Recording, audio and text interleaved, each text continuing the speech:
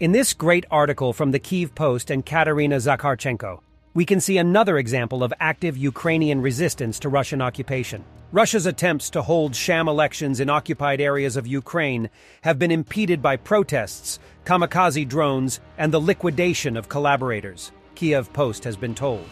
Russian occupying authorities between September 7th and September 10th are holding pseudo-elections across the temporarily occupied territories of Ukraine.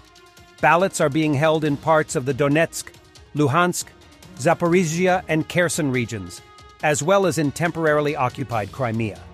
According to British intelligence, the Russian ruling party, United Russia, is set to receive a clear majority, with Kremlin polls projecting at least an 80% of the vote. Despite more than 1,000 candidates, there are not enough qualified, experienced, and independent representatives who are not members of pro-Kremlin parties.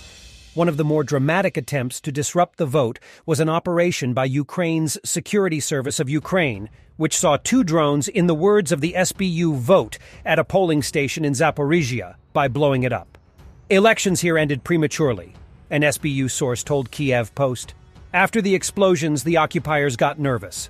They surrounded the nearby streets, started checking people, and launched their drones in the air.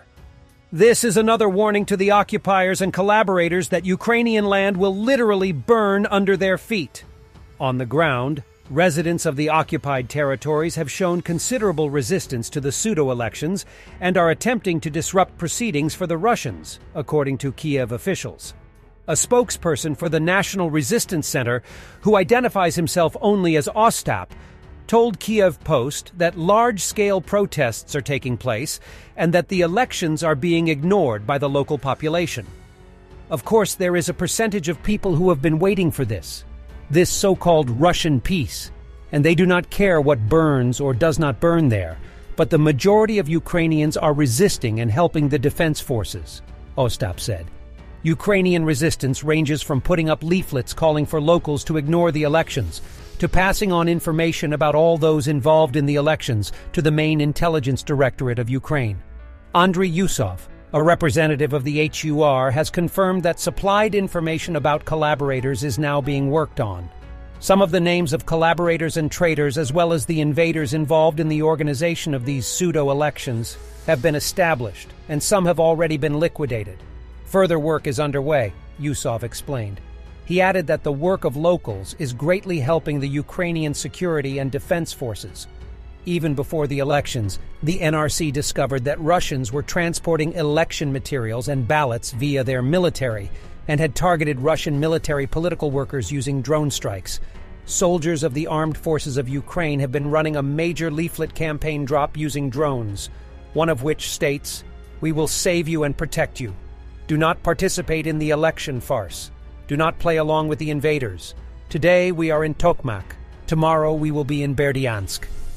Some of the leaflets contain action planning information should residents find themselves in a situation where they are forced to vote. It advises that the simplest solution is to spoil the ballot, such as ticking multiple boxes. As Ostap explains, such actions will not change the election results, but will create problems for the Russians and give the Ukrainian forces greater opportunity to find those involved in coordinating the pseudo-elections. Currently, more than 3,000 Ukrainians are already known to be in the Zaporizhia region, helping Russians to hold the pseudo-elections, authorities have said. Head of temporarily occupied Melitopol, Ivan Fedorov, clarified that whilst the number may seem large, it represents just 1% or even less of the region's population of 300,000.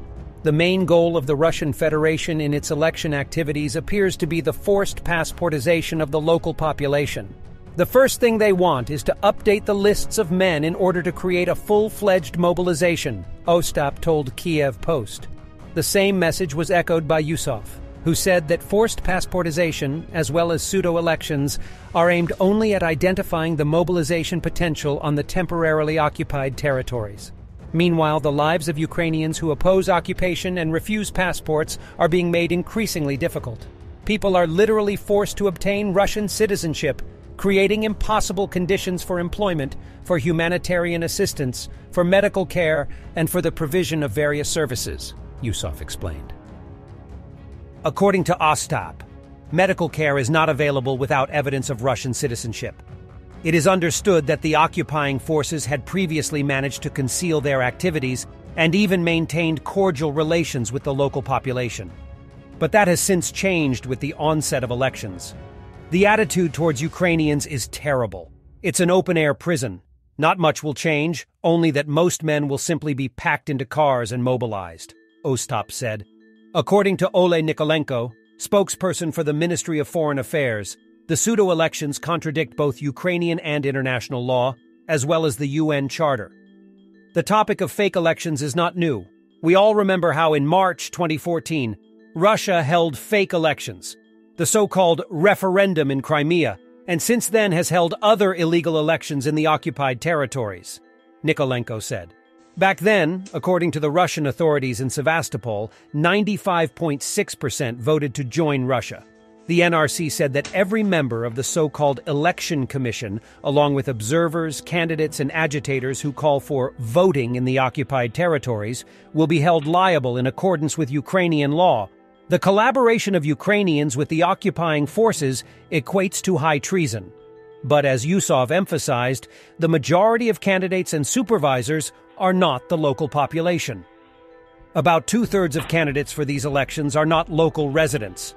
They are citizens of the Russian Federation, imported from other territories, or directly from the Russian Federation itself.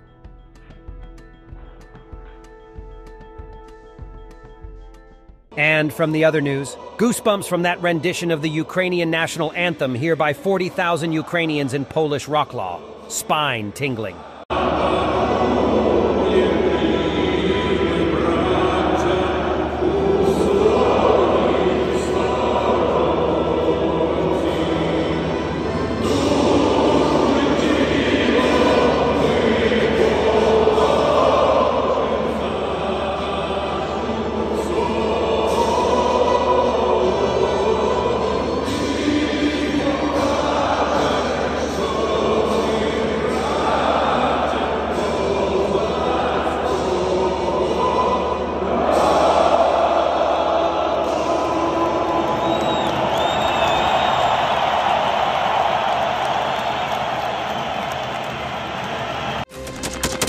Thanks for watching, and don't forget to subscribe. Also, if you want to support Warthog Defense, please become our member and get early access to new videos, exclusive members-only videos, and become administrator in comment section. The membership link is in the description. Rescues every day. We had a guy last week at 6 rescues in 6 days. You know, he's doing the job every day.